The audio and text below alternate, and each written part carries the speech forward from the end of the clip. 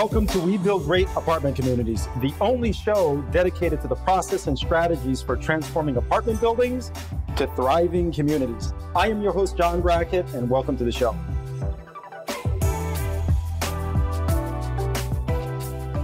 Hey folks, welcome to We Build Great Apartment Communities. I am your host, John Brackett. Another great show here where we talk about different strategies that we can use to take average apartment buildings and turn them into amazing communities. I have another great guest. His name is Jason DeBono. And Jason is in the self-directed IRA space. So for many of you, that your ears are going to start ringing right now. And for another portion of you, you may have heard of a self-directed custodian.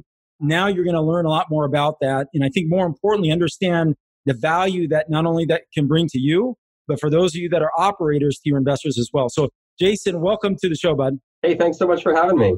You're very welcome. Hey, so let me introduce you as our guest.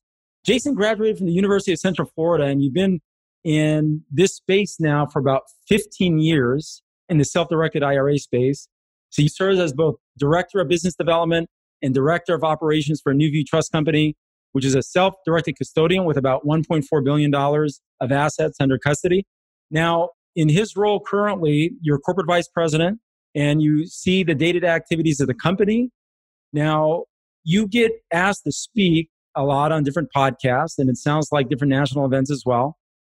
And so it's my understanding that you also provide continuous education training for CPAs and attorneys and other real estate professionals out there in the marketplace. Now, I think one of the cool things that I see here that you're very actively involved in is Share the Love, which is an organization that provides wheelchair and mobility-related services to those in need. So we're going to talk a little bit about that at the end of the show. I'm sure that'd be something that you really want to share with our audience. It sounds like a great cause. We've also funded a gentleman, and this was probably about 3 years ago, maybe more than that, about 4 years ago, very similar organization. And we did this. We sent him, I believe, it was somewhere down in South America. And man, it was awesome to see the pictures once we got them back. You know, we sponsored him. He had no idea who he was. We wanted to stay anonymous, but what an amazing, amazing time this kid has. What we did ask for were all the pictures, right?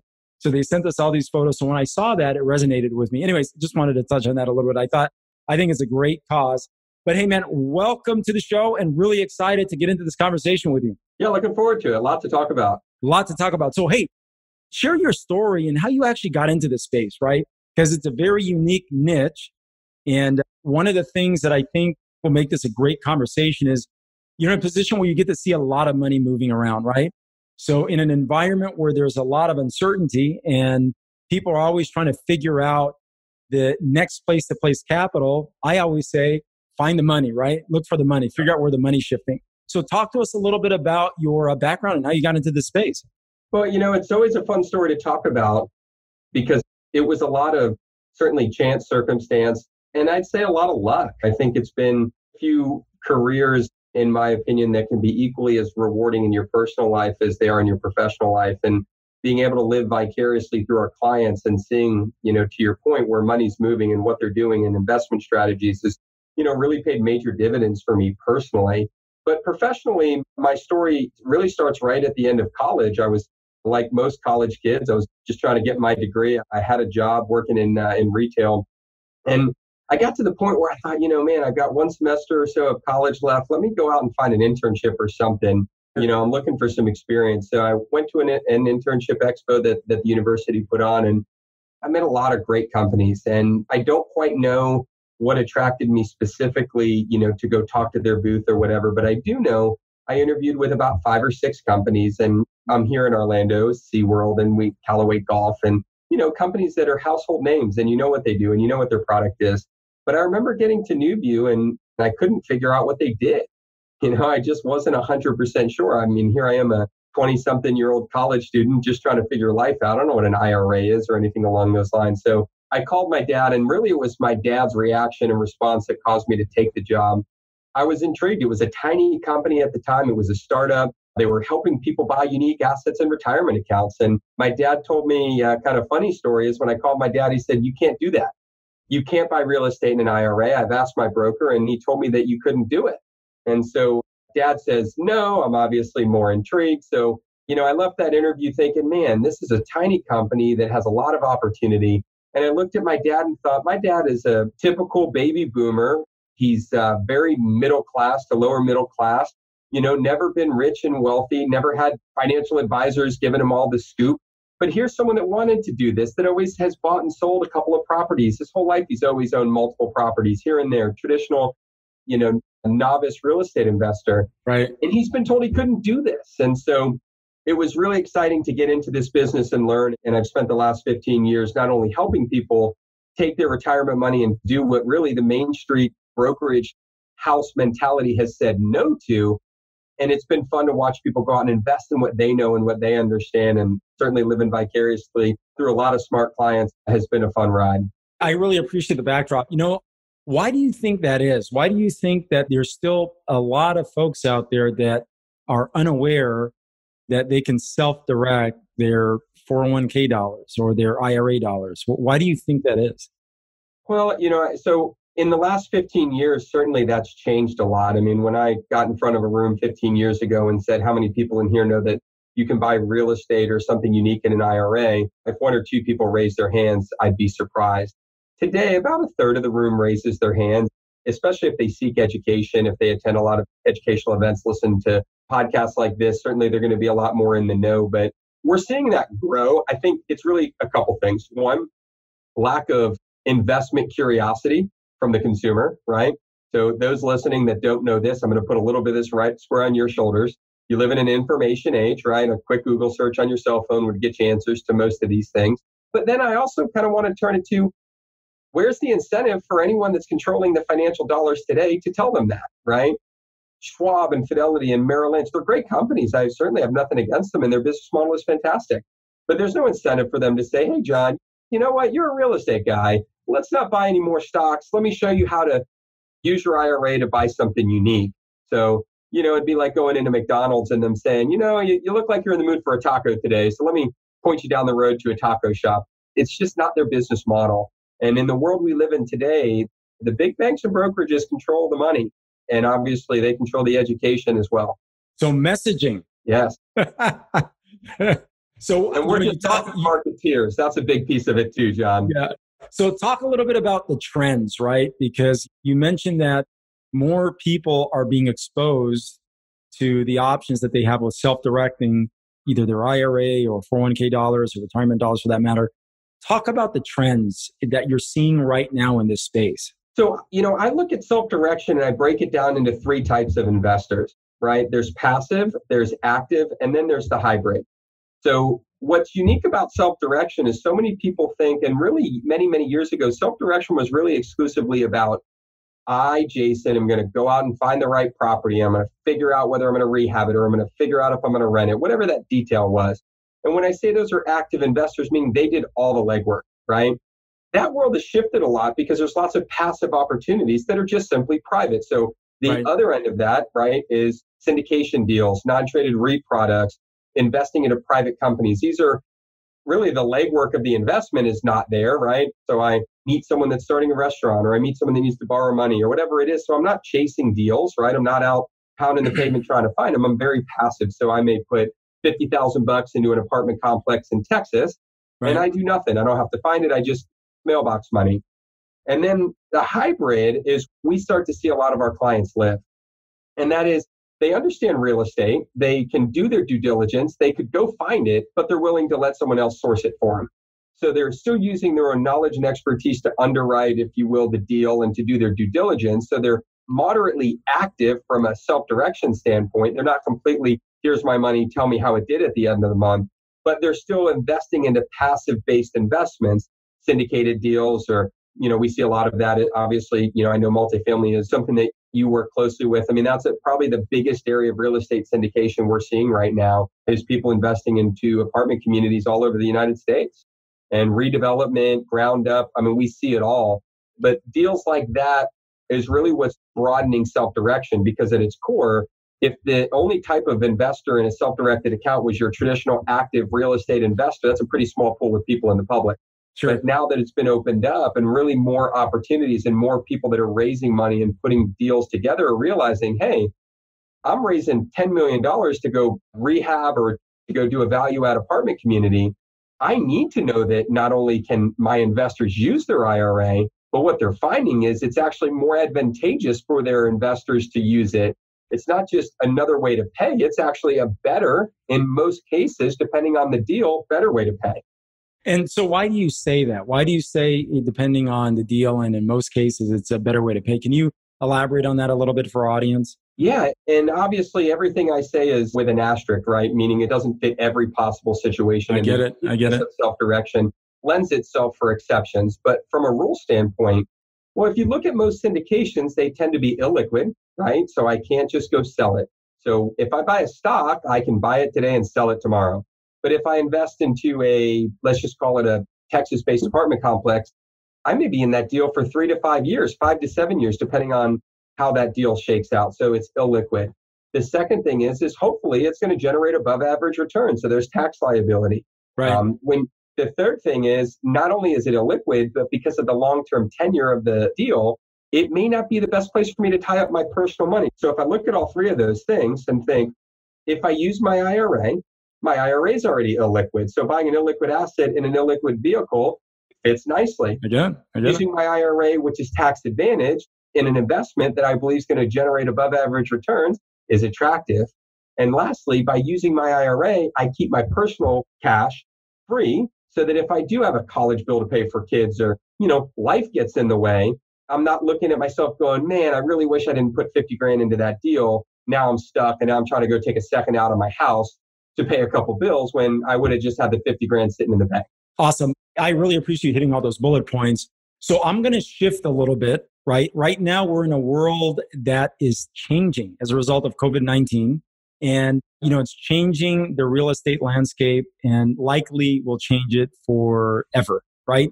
And so one of the things that I get approached on all the time is, hey, where are you seeing the opportunity? And my response to folks, and I actually shared a post that highlighted our strategy a little bit, and because I didn't think many people really talked about different ways to find investments. I think the common theme that I hear out there is, right, chase job growth, chase population growth.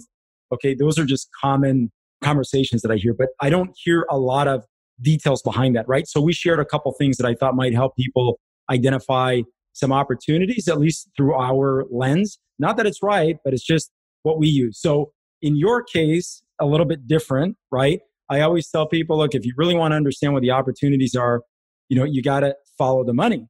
But the other side of that too is, our philosophy has always been go in the opposite direction of the masses, right? Go in the complete opposite direction of the masses. So can you talk to us a little bit about where you see the money going now? Where are you seeing a lot of money being self-directed into? Because I think that'll give everybody some idea as to what's going on from the perspective of investors, right? How investors are seeing opportunity based on where they're putting their dollars. Yeah, and I'll answer that question first by stating from my perspective, and keep in mind, I started in this business in 2005. So I've seen run-ups and run-downs and run-ups and run-downs. And there's cycles, and cycles happen in all investments. It's just the nature of investing. So I only say that, preface it with that, just so that everyone understands it's still a little bit early to understand where opportunity is going to be in this market because we're in the middle of it. You really have two things, right? And being in Florida, we've been the epicenter, right, of the pandemic a month ago or 3 weeks ago. And now, things seem to be back to normal. So things can change very fast, right? And so we're in the middle of this pandemic. So there's a lot of unanswered questions. So, but we do have two things that we all have to be aware of. Number one is we have an economy, right? And that economy had ebbs and flows. And then number two, we have a pandemic. They're two completely different things. And I think in some unfortunate cases, people are kind of doing this with it, right? They're lumping the two together. And I think from an investment standpoint, you can't make pandemic investments without understanding what will happen to the underlying economy post-pandemic. They're two different things. So in every ebb and flow, there's winners, there's losers. We've seen this, look at the stock market, right? There's certain stocks, if you bought Zoom pre-pandemic, you look like a genius, right? I mean, there's things, there's winners and losers. That's a good one, man. And to tell you how bad of a stock investor I am, I sold Amazon, Apple, and Netflix, honest to God, just about at the very bottom. So, but it was the best decision to make because I just don't know enough. And so I'm not kicking myself now because they're all up. What's the long-term viability, right? Are they winners Sure. because it's a pandemic, or are they winners in the long term? So kind of getting back to the question, the opportunities that are presenting themselves and will presenting themselves probably are more short-term than long-term.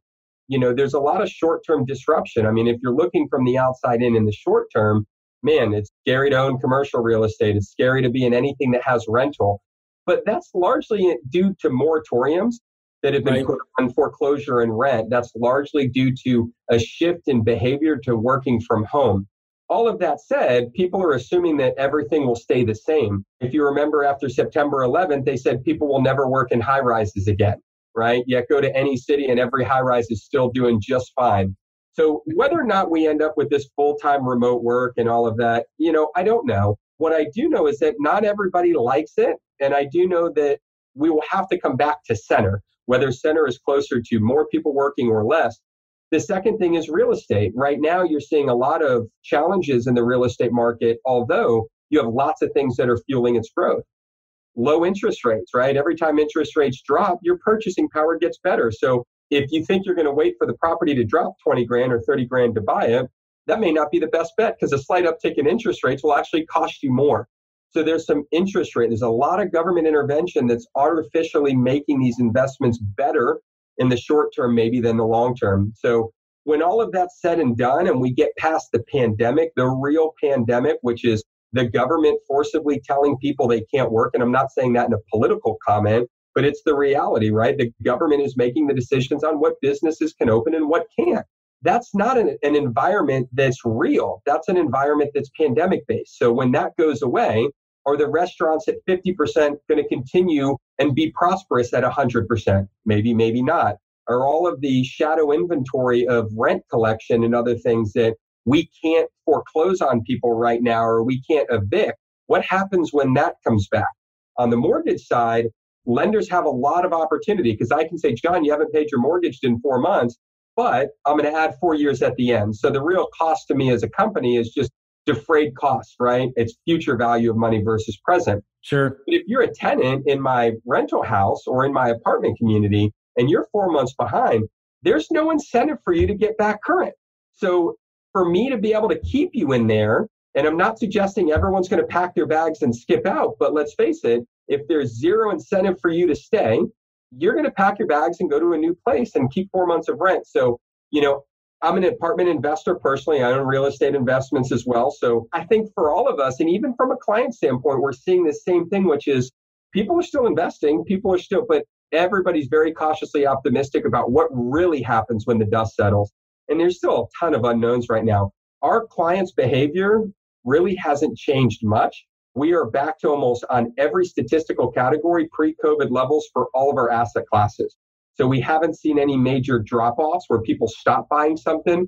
We've seen a slight uptick in precious metals. We've seen more activity in cryptocurrency, as those are kind of the new buzzword for hedge. But we're seeing a tremendous amount of real estate activity. And I think what you're finding is a lot of people that want to get out of real estate because they're worried about what the future holds, and it's creating some buying opportunities for those ready to get in. Okay, so let me unpack some of that a little bit. You talk about you seeing money shifting to precious metals, right? And usually in environments that can be potentially inflationary, you start seeing people buy real assets or money shift to real assets. So here's a question that I've always been curious about as it relates to self-directed IRA money. There's always a lag in the economy, right? So anytime there's a decision that's made by the Fed, usually there's a lag. Once that decision is implemented, monetary policy is implemented, there's a lag. In many cases, the benefit of that lag we don't see until 6, in most cases 12 months, right? So how long is the lag from when you see something happen in the market to where self-directed IRA money starts getting active again? Because that's the signal for more money actually being deployed, right? Investment dollars. Is it typically a 6-month lag? Is it a 12-month lag? Can you speak to that a little bit? Or is it more efficient than that, right? Is it shorter than that? So if you're saying, hey, John, we are back to where we were in February, to me, that's kind of interesting. Now, I don't really know what that data means, but I think it'd be really valuable to understand how quickly does this money move with changing times, right? Or with the market? Yeah, I wish I could put a nice answer on that. It's a really tough question to answer because the times that we're in are very unprecedented, right? I mean, let's just look at the stock market, for example, because the alternative market is all illiquid. Most of the behavior moves off speculation, right? So, for example, if you were going to go sell something in real estate today, you would sell it based on your opinion of what's to come, not what just happened, right? You may be using today's facts, right? I.e., we're in a pandemic and there's a moratorium on eviction, so maybe I don't want to be in the real estate game. But you don't actually know what the end result is of those activities. There's a lag that we have to feel too. So part of that speculation. In the stock market, it's very weird because there's always an element of speculation, right? A new trade war. And so people are going, I'm a little bit nervous about that. Let's make some decisions. But we're all a lot smarter. There's a reason why when you open the finance page of Yahoo, they're telling you yesterday's news, not tomorrow's, right? Because you don't really know what happens till it's happened. The thing that's very weird about this market and unprecedented to some degree, when things collapsed in 2007, 8, depending on, where you start, where you end, it was pretty painfully obvious that we were headed downward. We didn't know where the bottom was, and we didn't know how long it was going to take us to get there. If you go back to early March, when the market tanked, dropped 35, 45%, depending on the indice that you read, it was like overnight. It seemed like it was like a week. And then all of a sudden, a month later, it's shooting back up. I mean, this V-shaped recovery. I read something that said the stock market's going up in the middle of a recession. And I thought, well, pick one. We can't be in the middle of a recession if things are going up like that. So there's a disjointment from reality. It's very unprecedented. And when I look at the market, it almost clouds the water even more. And it scares me a little bit. And I'm not a pessimist by trade. But when Tesla is valued at more than Walmart, I start to really question what kind of investment euphoria we're living in. Are we in a fundamentally sound investment environment where people are buying investments, or are people just buying based out of irrational motive? They've got money to invest. And I don't have to look farther than Tesla to know that a company with $365 million of net profit compared to a company with $18 billion of net profit, they're not even in the same zip code. And to suggest that the one that's worth the most is the smaller of the two, fundamentally things have shifted. Now, part of that's the way the world is moving. So to answer your question and kind of bring it back to it, we don't know. And when you add in the pandemic, if this was a traditional cycle where we saw stuff slipping and it wasn't a pandemic, I think we would continuing to be on a decline right now. And for how long, who knows? But I think it's probably, if I had to put an answer on it, 6 to 12 months, because people are starting to look now at what's transpiring and understanding what that behavior will likely become. And they'll wait a little bit to validate that, see a few more trends before they start making those decisions. And then the average investor will catch up. That's about 10% of the investors. The other 80% are playing catch up to those 10% that are a little bit further out in front of everybody. Okay, cool. So that's how I would look at that as well, right? I mean, there's definitely a lag. It's usually 6 to 12 months. And it's really interesting that the money is chasing that lag or maybe helping to stay parallel with that lag. But, you mentioned something really interesting. You talked a little bit about Wall Street. So I'm going to contrast some of what you said. I'm going to play devil's advocate. Okay. But also I'm going to contrast what you talked about to real estate. Okay. And I think this is going to be kind of a fun conversation. So think about this, right? Very ironic that we're in a recession and, the stock market goes from 30% negative to now, over that, it made up ground and some, right? But very interesting that where those gains started to take shape was from all the debt now, or in this case, all the money being injected back into the market by the federal government, right? Essentially refinancing a lot of the more expensive bonds out there that were already at historically low prices. Right now, the money is almost free. So very interesting, right? Because now the way that I look at that and many others are looking at that is the markets are going up. So, right, more people buying equities as a function of more money out there that can be deployed at less expensive cost, right? So essentially, you refinance relatively expensive bond at almost 0%, and there are your profits right there. I mean, it's just some of the craziest stuff I've ever seen, right? I mean, just some of the absolutely craziest stuff I've ever seen. But who's to say that those earnings now are going to get redeployed back out into the marketplace for additional investment, right? Either two things are going to happen.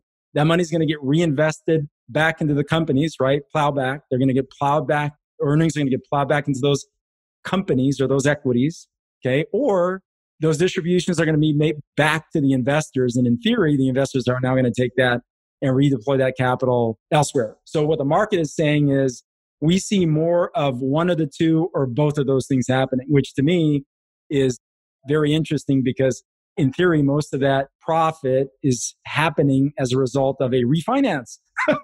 I mean, just right. Absolutely wild, right? Okay, so let's now contrast that to real estate. Okay, and you invest in multifamily real estate, and you are a investor. You've been in this space for a long time, so you have probably the opportunity to be able to look at deals through different lenses, right? So when you contrast the equities market or the stock market to, say, for example, now real estate, what attracts you to one versus the other?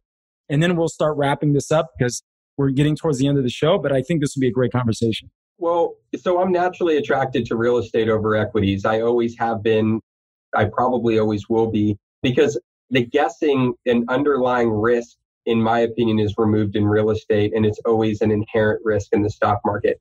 I don't have the first clue what causes these investments to go up, why people are going crazy over Apple today versus 3 months ago, 6 months ago, 12 months ago is beyond me. Same thing with Tesla or any other company. I understand groups like Netflix and Amazon that are benefactors of this work from home, live from home, Zoom. So I can wrap my arms around those few companies. The other 95%, it's a fool's game, right? It's like blackjack. I don't know the next card that's coming. And so I don't mind taking some money that I'm willing to throw away and put it there, but I certainly don't want to put my hard-earned money on that table because I can't control the outcome. Real estate, while I don't control every bit of the outcome, I have lots of control over it. I can look at an apartment complex and know that if we buy this for $10 million, right, and we leverage this percentage of it, and our total cost of ownership, right, today is X per month, I can take the number of doors that we have and I can calculate out if we rent it for this much, I pay my bills at 60%. If we rent it for this much, I pay them at 80%. If we rent it for this much, I pay it at 90%. And you can pro forma this stuff out based on true, easy to understand behavior. I'm not suggesting that the underwriting of an apartment deal is easy, but the logic behind it, in theory, is very simplistic. How much can we rent it for? How much does it cost us to own? If people stop renting, what's the cost and risk to us? So from that standpoint, I can go in there and say, if the economy stays the way it is and everybody's making money and everybody's got a job, right, then I can pro forma at 80+%, maybe 90%, right, and I can make money. If the economy goes to hell in a handbasket or worse, a pandemic hits and 30-something million people are unemployed, likely those are people that are going to be in service industries and things that are apartment complex residents today. What's my occupancy till I'm at risk? And I can always increase occupancy by reducing costs. So I always have a way to continue to sell my product. Now, it doesn't mean I can make money forever. I may take losses, but I know what that is going into it. Whether you do that in single family, whether you do that in a 20-unit building or a 200-unit building, the math is the same. It's just got a few more bits of information. But at the end of the day, I make money on rent. I make passive income, whether it be single family or multifamily. If I own a stock, I get zero unless it goes up or goes down. So if the stock goes down, I got nothing to show for it. If I buy a piece of real estate and it goes down, it doesn't matter. If I'm still getting $800 a month for my 3-bedroom, 2-bath, single family home, I can't recoup that money. I can recoup appreciation. So at the end of the day, I love real estate because it's the only investment that I'm aware of that gives me that level of control. It doesn't mean it's bad, but I get cash flow and appreciation. Those are some really good points. The biggest thing that I heard you say there is the real estate markets are much more transparent, right?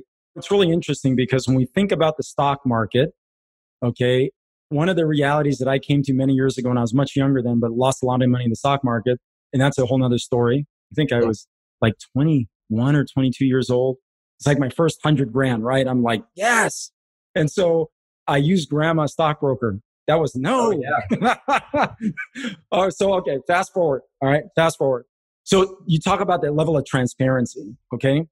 And one of the things that I've learned over the years, no matter how I looked at this, I had to come to the reality that me investing in a stock into a company, okay, that's traded on Wall Street, compared to $1 billion hedge fund We just are going to have our levels of information are going to be very different, right? Because they can sit someone on the board. They're in those quarterly meetings for a reason, right?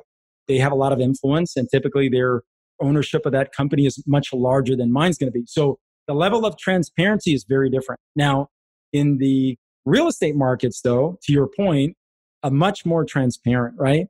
And people are going to argue this all day long. I have a very different view of this, that the reason for that is a lack of inefficiency. I totally disagree.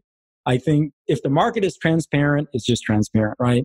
And so real estate markets, I think a lot more transparent because of what you talked about earlier, just the ability to be able to influence more variables, okay, as an investor. Whether you're a big investor or a small investor, the point there being is if you have ownership in a real estate investment, so long as you have good management with good reporting, the level of information is relatively the same, or meaning it's more transparent in the real estate world. Would you agree with that? Oh, without a doubt. And transparency also is coupled with ability to comprehend and understand.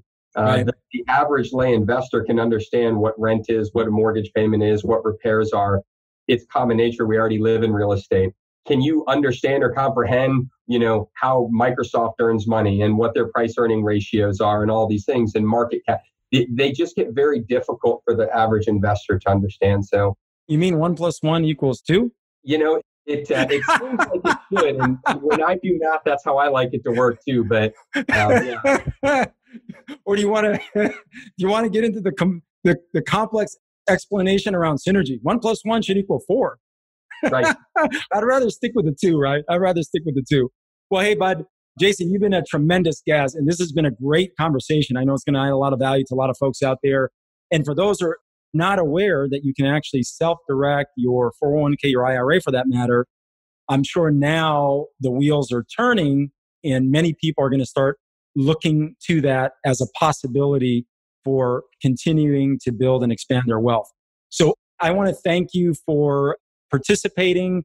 Before we ask our audience or ask you to share your information, do you have one question that you'd like to ask me that you feel may add value to our audience at this point?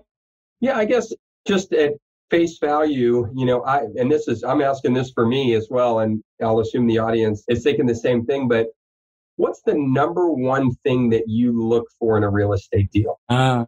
Let's see. That's a great question because there could be a couple things, but let me share this from the viewpoint of a buyer, right? Me acquiring the property, looking for a reason why I should purchase thing to hold, okay, and to operate, all right? The number one thing I look for is a problem to solve. That's the number one thing, okay? If there aren't very many problems to solve, or if there isn't a problem to solve, to me, I equate that to very little opportunity for me to add value. And in a world where, and I just talked about this the other day, where investors have options, right? I have an opportunity cost of capital, just like a bank does, just like another investment company does. I look for the best opportunity through which to place our capital, right? Meaning my capital alongside my investors' capital. And so for me, I always gravitate towards, when I'm having conversations, an understanding that there's a problem for me to solve inside of that deal, which usually equates to more upside, more opportunity, et cetera. Well, I love that. I've never heard that before. So thank you for giving me that to the feedback. I'm sure your listeners as well probably can use that. That's powerful. Very, very powerful. I appreciate that. And when you think about it, right, you think about the greatest income earners in the United States, it's because they've solved some very complex problems, right? Now, there's always a balance between knowing where and how to spend your time solving problems. So what we do and what I spend a lot of my time doing is figuring out that balance and making sure that there's a problem we can solve that will get a good return on our time, energy, and money. I love it. That's the idea. Well, hey, bud, you've been a gracious guest. Great information. How do people get a hold of you if they want to reach out and learn a little bit more about what you folks do? So the easiest way is really to continue kind of your educational journey into self-direction is to visit our website, nuviewtrust.com. It's Nuview with a U, Nuview trust.com. On that website, you'll find obviously plenty of information, but there's a blog section there I'd encourage everybody to go click on. And there's just a tremendous amount of content, educational content that you can find there, videos. We do a lot of webinars and a variety of subjects. So that'd be by far the best place to go. If you want to get to me directly, my email is J for Jason, DeBono, my last name, DEBONO, @newviewtrust.com. Awesome, bud. Thanks again for being just a great guest and for the willingness to share your insights. I found all of them very valuable, and I know our audience will as well. So I will talk to you soon, bud. Look forward to your continued success. Thanks, John. Really appreciate it. Good to be here. Anytime. Clarity of purpose creates our greatest competitive advantage. When we transform apartment buildings to thriving communities, we improve how people live and create assets with high profit margins. Don't forget to subscribe, like, and share this up with a friend. I'm John Brackett, bringing you things you can implement right away.